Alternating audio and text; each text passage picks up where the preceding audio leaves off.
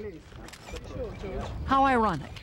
Diana's public life began and ended the same way, with the paparazzi in pursuit.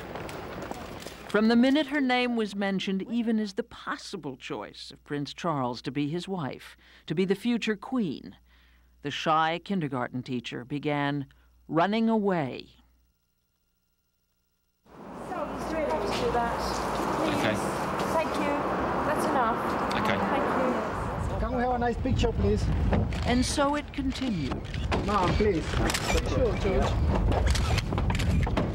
And yet, these same paparazzi made her the star she became. No other member of the royal family held their attention the same way. She grew into the glamour. She caught on, figured out that her stunning clothes, her beauty, her ever so slightly coquettish glances were the fast track to the attention, to the approval she felt she wasn't getting in her marriage. For a while, what the public saw appeared to be the royal couple on a roll. Everything seemed to work to their advantage. Reporters and photographers, I among them, huddled in a nasty cold rain for days outside the hospital where Prince William was born. Just before the princess emerged, the sun came out and shone down brilliantly on the future king and his mother, perfect for pictures. But Diana learned soon enough that the coin had its flip side. On the one hand, she needed the press. On the other, she became the object of a non-stop photographic feeding frenzy.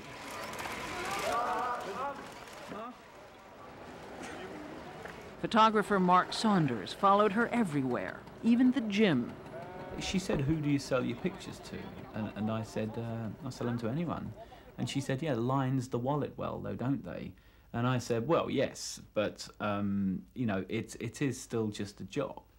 And I asked if I could take a picture of her, and she said, "A picture of me now? No, I don't think so." And I said, "Oh, well, make me a few bob." And she said, "Well, how would you like me then?" And I said, "Well, topless would be nice." And she laughed and said, "Yes, that would be nice."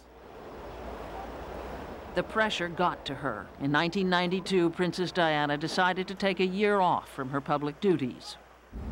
I hope you can find it in your hearts to understand and to give me the time and space that has been lacking in recent years. She may have taken time off, but the paparazzi didn't. If she couldn't protect herself, Diana tried at least to protect her children.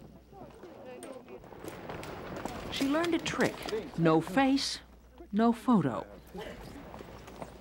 But watch, she still manages to bend down and accept flowers from a child.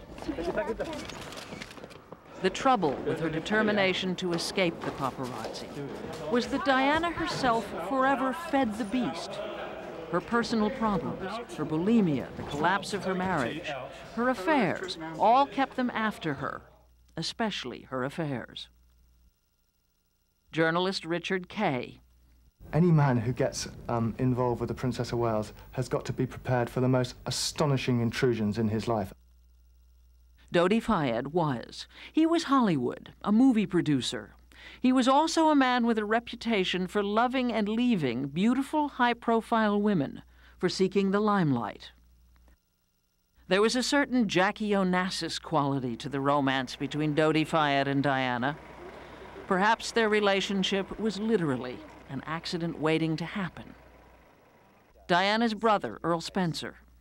It would appear that every proprietor and editor of every publication that has paid for intrusive and exploitative photographs of her, encouraging greedy and ruthless individuals to risk everything in pursuit of Diana's image, has blood on his hands today. Now that Diana, Princess of Wales, is dead, she seems more than ever like a beautiful, sad butterfly who flew ever so briefly into the light and was burned. You press that killed her.